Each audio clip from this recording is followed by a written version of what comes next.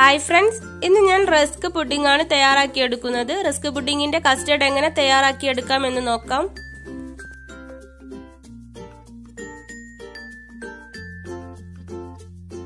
Custard തയ്യാറാക്കി എടുക്കാൻ 3 cup പാലാണ് ഞാൻ ഇവിടെ എടുക്കുന്നത്.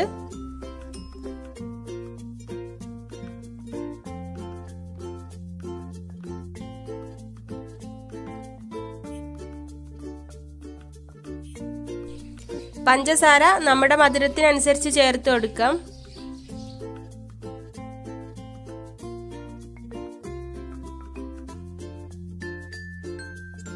ഞാനിവിടെ വാനില പൗഡർ 1 ടീസ്പൂൺ ആണ് എടുത്തിട്ടുള്ളത്. വാനില എസൻസ് ആയാലും മതി, പൗഡർ ഇല്ലെങ്കിൽ. ഇനി 3 ടേബിൾ സ്പൂൺ കോൺഫ്ലവറിലേക്ക് നമ്മൾ എടുത്തു വെച്ച പാലിൽ നിന്നും അല്പം പാലെടുത്ത് നന്നായിട്ടൊന്ന് കോൺഫ്ലവർ മിക്സ് ആക്കി എടുക്കാം.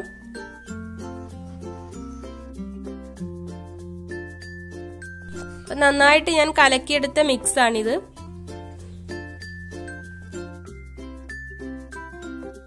പാല് നന്നായിട്ട് തിളച്ചിട്ടുണ്ട്. ഇനി ഇതിലേക്ക് നമ്മൾ കലക്കി വെച്ച കോൺഫ്ലവർ മിക്സ് ചേർത്ത് കൊടുക്കാം.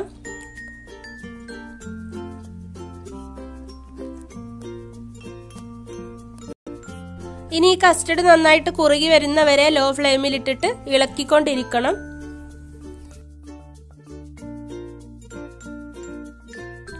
അപ്പം നമ്മുടെ കസ്റ്റർഡ് ഇവിടെ റെഡി ആയിട്ടുണ്ട്. നല്ലപോലെ കട്ട് ചെയ്ത് വന്നിട്ടുണ്ട്. ഇനി ഇത് ഫ്ലെയിം ഓഫ് ചെയ്യാം.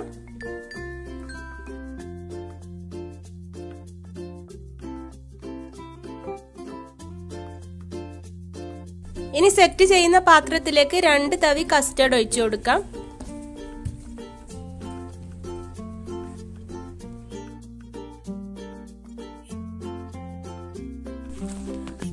ചൂടാറുന്നതിന്റെ മുൻപ് തന്നെ സെറ്റ് ചെയ്യാൻ നോക്കുക കഴിയുന്നതും.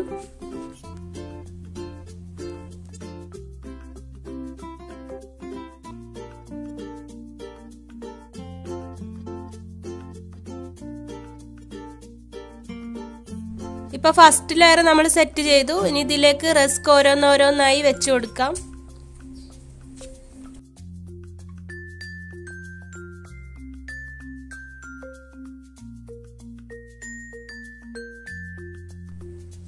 ഇനി റസ്കിന്റെ മുകളിലായിട്ട് കസ്റ്റർഡ് ഒഴിച്ചു കൊടുക്കാം.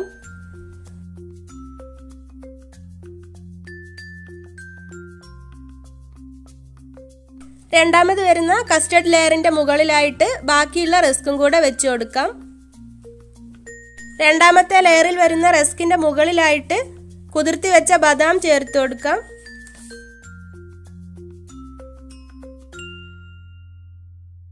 ലാസ്റ്റ് ലെയറിൽ ബാക്കിയുള്ള കസ്റ്റർഡും കൂടെ ഒഴിച്ച് സെറ്റ് ചെയ്തെടുക്കാം. അപ്പൊ നമ്മുടെ റസ്ക് പുഡിംഗ് ഇവിടെ റെഡിയായി. ഇനി ഇതിന്റെ മുകളിലായിട്ട് ബിസ്ക്കറ്റ് പൗഡർ പൊടിച്ചത് ചേർത്ത് കൊടുക്കാം. ഇനി ഈ റസ്ക് പുഡിംഗ് നന്നായിട്ടൊന്ന് തണുത്തതിന് ശേഷം ഫ്രിഡ്ജിലേക്ക് മാറ്റി 3 മണിക്കൂർ ഒന്ന് തണുപ്പിച്ചെടുക്കാം. അപ്പൊ റസ്ക് പുഡിംഗ് നന്നായിട്ട് തണുപ്പിച്ചെടുത്തു. ഇനി ഇത് ഏത് പാത്രത്തിലാണോ സെർവ് ചെയ്യുന്നത് ആ ഒരു പാത്രത്തിലേക്ക് ഇത് മാറ്റാം.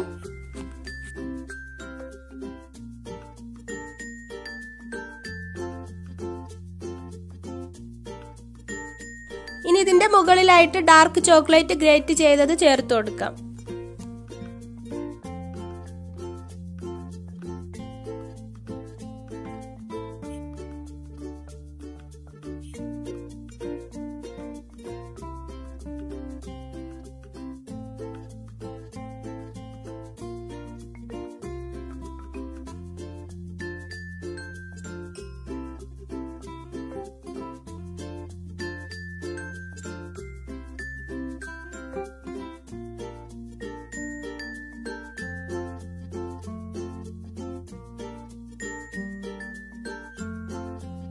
വളരെ ടേസ്റ്റി ആയ ഒരു റസ്ക് പുഡിംഗ് ആണിത്. അപ്പോൾ ഈ ഒരു റെസിപ്പി നിങ്ങൾക്ക് ഇഷ്ടമായെങ്കിൽ ലൈക്ക് ചെയ്യാനും സബ്സ്ക്രൈബ് ചെയ്യാനും മറക്കരുത്. Thank you.